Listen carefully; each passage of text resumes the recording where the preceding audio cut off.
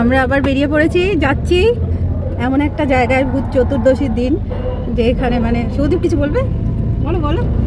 দেখতে পাবে সাসপেন্স। হ্যাঁ সেটাই, মানে মিস্টেরিয়াস জায়গা একটা, ভালোই লাগবে আপনাদের। তাহলে দেখতে থাকুন আর ব্লগটার সাথে থাকুন, সারাদিন কি করলাম তার ব্লগ। অ্যাসেম্বলি অফ গড চার্চের উল্টো দিকে মাদার টেরেজা সরণির ওপর অবস্থিত সাউথ পার্ক সিমেট্রি, যেটা one of the most haunted place. এখানে সাহিত্য আছেন হেনরি ডিরোজিও, যার জীবিত দশা মাত্র 22 বছরের মধ্যে তিনি তার সাহিত্য আর দর্শনের মাধ্যমে তখনকার কিশোরদের মধ্যে নবজাগরণের বীজ বপন করেছিলেন। এসে পৌঁছে গেছি সাউথ পার্ক স্ট্রিট সিমেট্রি। এটা অ্যাসেম্বলি অফ গড চার্চ স্কুলের অপোজিটে আছে। দেখতে থাকুন, খুব সুন্দর একটা জায়গা আমাদের সিমেট্রি, মানে খুব সুন্দরভাবে পুরনো পুরনো অনেক খবর আছে এখানে।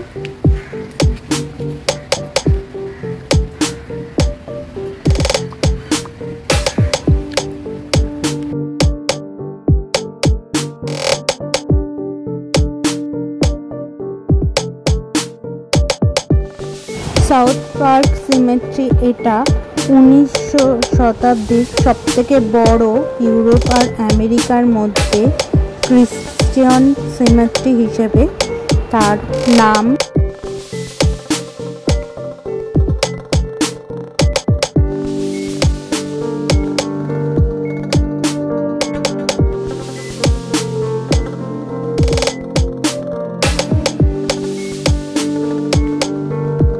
এখানে 2000 মতন সৌধ দেখতে পাওয়া যায়, আর তার সৌধগুলির মধ্যে ব্রিটিশ সরকারদের পরিবারদের সমাধিস্থান হিসেবে নামাঙ্কিত আছে।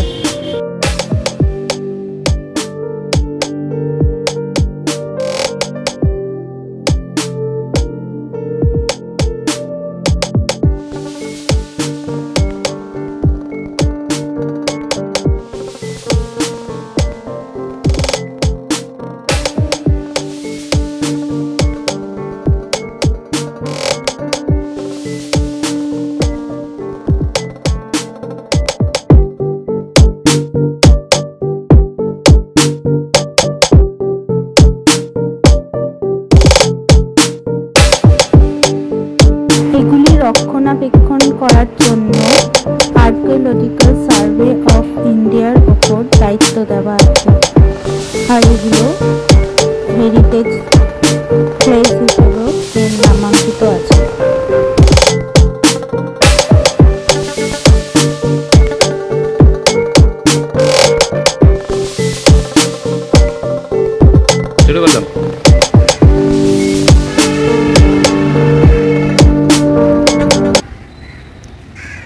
ফেলুদার একটা সিনেমা গোরস্থানে সাবধান, ওটা হয়েছিল না শুভদীপ?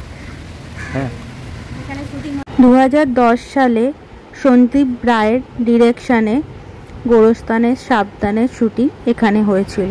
তো সুন্দর করে রাস্তা করা,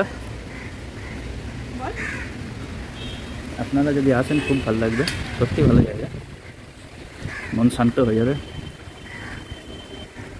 বৃষ্টির মধ্যে আরো একটু মিস্টেরিয়াস মনে হচ্ছে, বৃষ্টি পড়ছে একটু অল্প অল্প বৃষ্টি। ওইদিকে এইদিক প্রচুর চারিদিকে খবর আছে। আমরা কি ওই লাইনটা একবার দেখে নেবো নাকি? 35 বছরে তারপরে মারা গেছে। খবরগুলোতে সব হাজব্যান্ড ওয়াইফ, তাদের বাচ্চা, পুরো ফ্যামিলি, পরিবারের অন্য সদস্যদেরও খবর দেওয়া হয়। একটা চেম্বার মতন করা থাকে, চেম্বারের মধ্যে খবরটা দেওয়া হয়, কফিন বক্সে নিয়ে সেই চেম্বারের মধ্যে খবরটা দেওয়া হয়।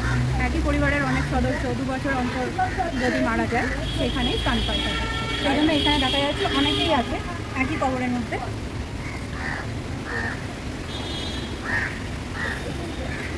এখানেও তাই না, কাছ থেকে আছে।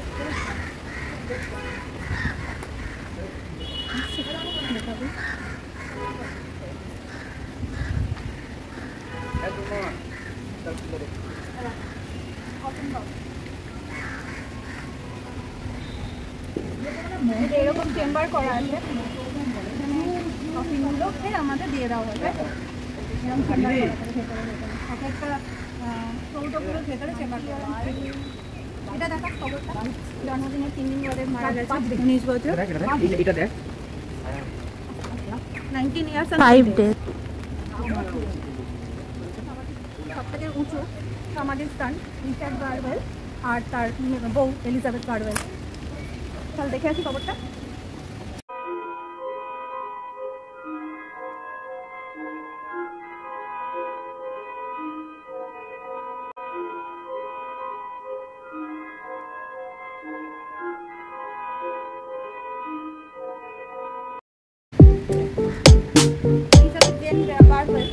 আর রিচার্ড গার্ডওয়েল এটা সবথেকে উঁচু সৌধ সমাধিস্থান এখানে, এটাই সবথেকে মানে উঁচু দেখতে পাচ্ছি আমরা দেখলাম না।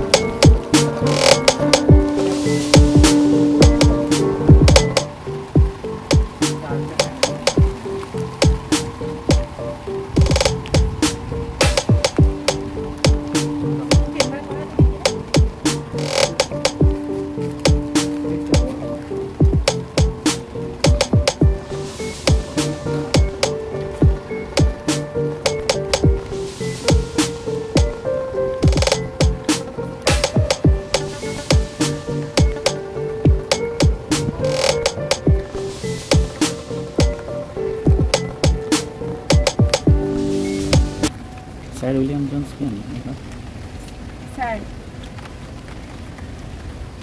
এশিয়াটিক সোসাইটি, এটা সবথেকে উঁচু দেখতে পাচ্ছি।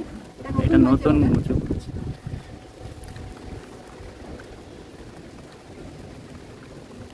উইলিয়াম জোন্স ওনার কোনটা নাকি রে বলতো? কবরটা ওনার, ওই তো উইলিয়াম জোন্সের হিস্টোরিক্যাল ইয়ে আছে। এখানে অনেক নামি দামি ব্রিটিশ সাম্রাজ্য প্রতিষ্ঠা করার পেছনে যাদের অবদান আছে তাদের কবর আমরা দেখতে পেলাম।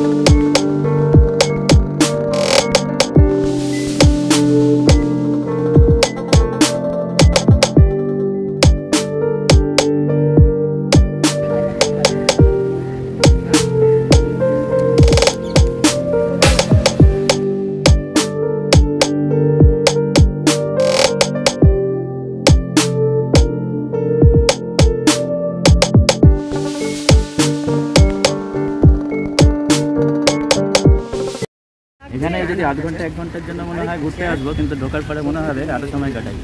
দারুণ জায়গা। আর একটু এরকম মেঘলা ওয়েদার, বৃষ্টি যদি না হতো এরকম জায়গায় বসে একটু গল্প করতে দারুণ লাগে জায়গাটা, একবার তো দেখেছেন আপনারা। একদম ভেতর অবধি ঘুরছি আমরা, তবুও মনে হচ্ছে যেন সব জায়গায় নতুন নতুন লাগছে।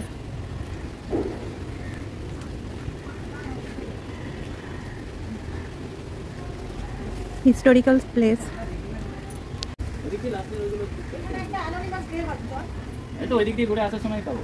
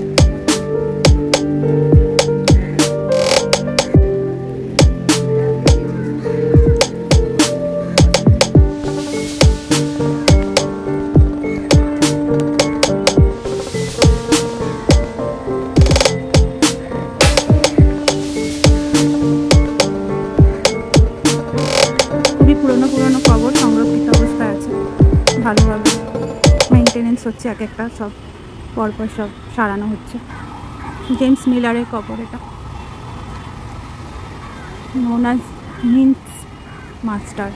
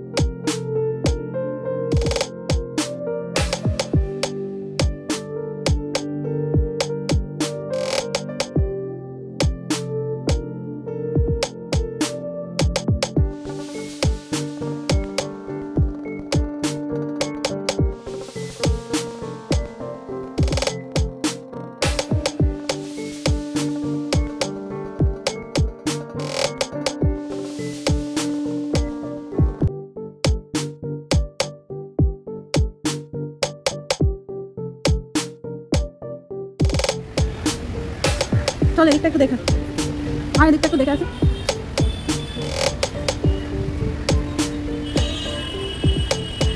এটা একদম শেষের দিকে আছে, একদম শেষ রো।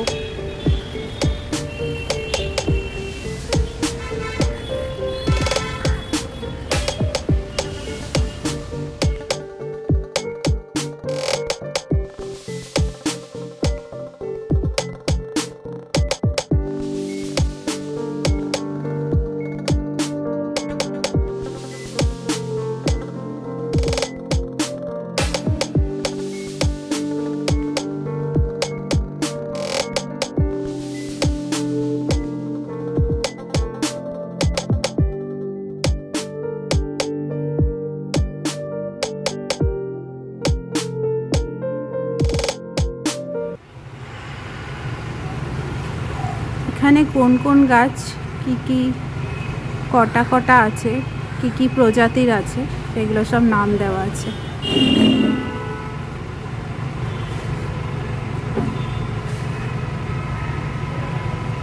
আমার এই ব্লগটা কেমন লাগলো অবশ্যই কমেন্ট করে জানাবেন, আর আমি কমেন্টের মাধ্যমে জানতে পারবো আপনাদের কেমন লাগলো।